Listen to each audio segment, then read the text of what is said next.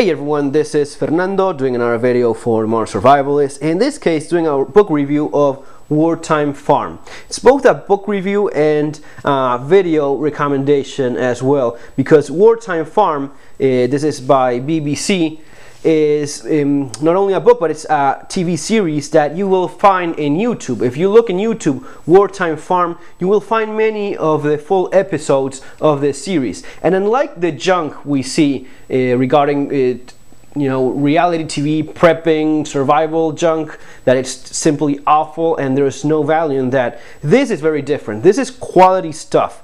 These are basically, the story goes about three guys that are recreating the wartime farms and going back through what it is that these farms were doing during the war effort, right? In Britain, many of the people that were living in the cities were evacuating to the countryside. The countryside was doing its part in the war effort by producing food that was no longer entering the country because of the ongoing war. So it's about life in a farm during war, and of course during this actual war, during World War II.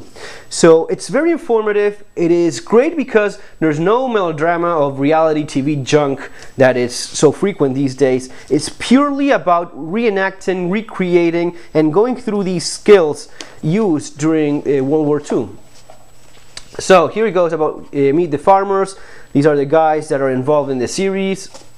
Of course, they get lots of help from other people, from farmers, from old-timers that actually remember what it was like being in a farm during World War II in Britain. Manor Farm is the name of the farm they are using for recreating and going through all this adventure. It takes, I believe it was a year. This is the actual farm.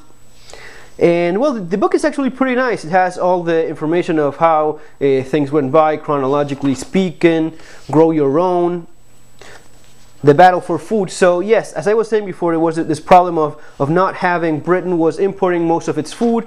Because of the war, they were forced to start producing food themselves, dig for victory. This is actually very related to survival and preparedness in the real aspect, not not fantasies or some of the nut stuff we see these days, unfortunately, so much of. This is actually learning from history, which I always recommend. I always repeat that, and I'll never get tired of it. You cannot get better knowledge than actual hands-on real stuff, what actually happened and what actually worked at some point in history. Of course there are differences, of course, but this always will beat any delusions or any junk a TV producer comes up with. Especially a TV producer that's more thinking about doing stupid stuff that low IQ audience will go for, rather than this. I mean, I watched, I must have seen three full episodes in YouTube, and they are all great stuff. There's none of the stuff that you see in some of the other prepper TV shows. This is reenacting and showing the skills used back in the day, mixing it up with some old photos as well as modern ones. Growing crops. Of specific value to me, at least, was the way in which they ended up interviewing some of the old folks that lived through that. That was pretty good. Some of the old propaganda is also pretty nice. Death to pests, and the guy with the helmet, all kind of war related. Mobilizing people. Women had such a big role, given that most men were fighting the war. It was women that did lots of the work back home. See, Women's Land Army. This is actually pretty neat stuff. So the book is, I don't think it's that much like a manual. It doesn't give specific information about how to do actual stuff. Even though I did find quite a bit of good information here and there, especially in the end. It's just ordinary stuff, how it is that they did things back in the day. The all-in-one kitchen cabinet, something of an icon of the age. This is actually pretty cool and still useful today as it was back in those days. doing laundry. So yeah, here and there you see tips and such of how to do things, and again, this is also true of the TV series. I would recommend both of them, the book and the series, which again in YouTube, just look up Wartime Farm and you will find it. Some of the routine tasks, wartime food, some of the recipes, those were actually good as well. How important sugar was. How sugar was rationed so much. The sugar ration varied from 1 pound per person per week, at its most generous down to half that at other times. Half a pound of sugar per week. Sugar was not only important so as to sweeten teas and such, it was also important for preserves, for canning. So it had a pretty big role as well. A little bit of foraging. I mean, very nice, nice book. A few recipes here, and one of the things that I like is how the recipes here are wartime related. So they are recipes of a period of time of scarcity and of lack of. So that's something that easily any survivalist, any modern survivalist could easily relate to. Preserving, the way in which they went about it, drying, on the experts, some of the procedures for canning. They had these little canning machines. Actually, they would organize. It's incredible how important the level of organization was, you know, organizing the small communities so as to get stuff done. There wasn't, again, it's a period of time of scarcity and finding ways to do without. So they would maybe have one of these machines.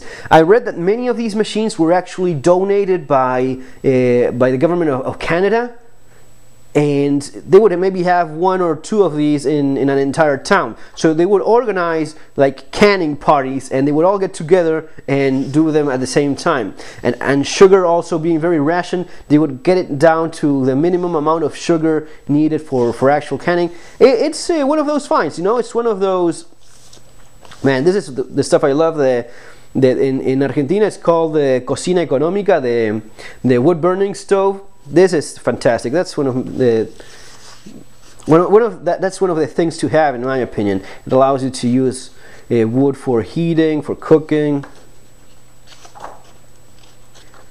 So all in all, very good book. It's pretty big as well. Hence, every once in a while you see a little bit of how to do stuff. In this case, not just using a little pocket knife so as to make a basket of some sort. There's not exactly details on the kind of knot, even though you can see the knot used here. And this is actually well done, but because this is the knot that you would be using for you know, fibers like that. Rabbit farming, air raid precautions. Some of this stuff is still true today, you know. If you think of the war in Syria, how people were with the recent problems with chemical weapons being used and such.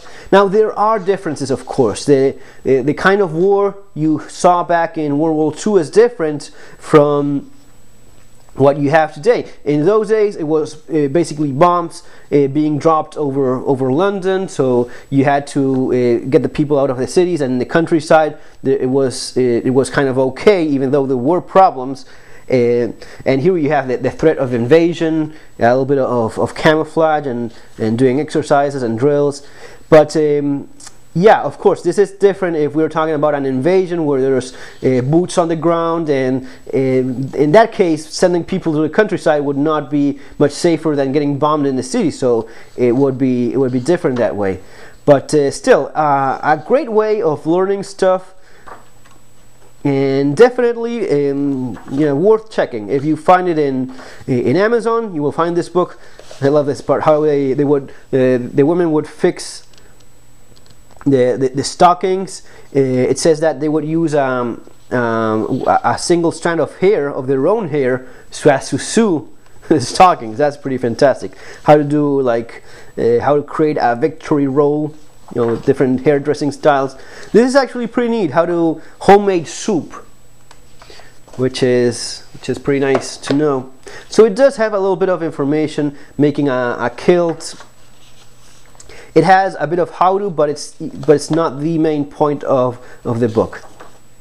But you know what? It does go very well with the videos. Checking both out, using the book as reference and some of those videos. Yeah, it's a good source of information. Here also, you know, how to make Christmas decorations cheap, improvising toys. This is the cool stuff. You know, improvising toys. You rarely see these kind of things being talked much about. How important are toys for kids? You know, it's for those of us that have kids, even when things are very, very bad, even though you may have huge problems that would seem to be so much more important than worrying about toys, you still worry about toys, because that's what keeps your kids happy. And when everything else is hard, your kids' happiness is priceless. So that's it, guys. Just trying to keep it a little bit short. Wartime Farm, and absolutely much better than watching some of the junk these days on TV. Check out in YouTube the Wartime full episodes as well. Guys, take care, have a great day, see you in our next video.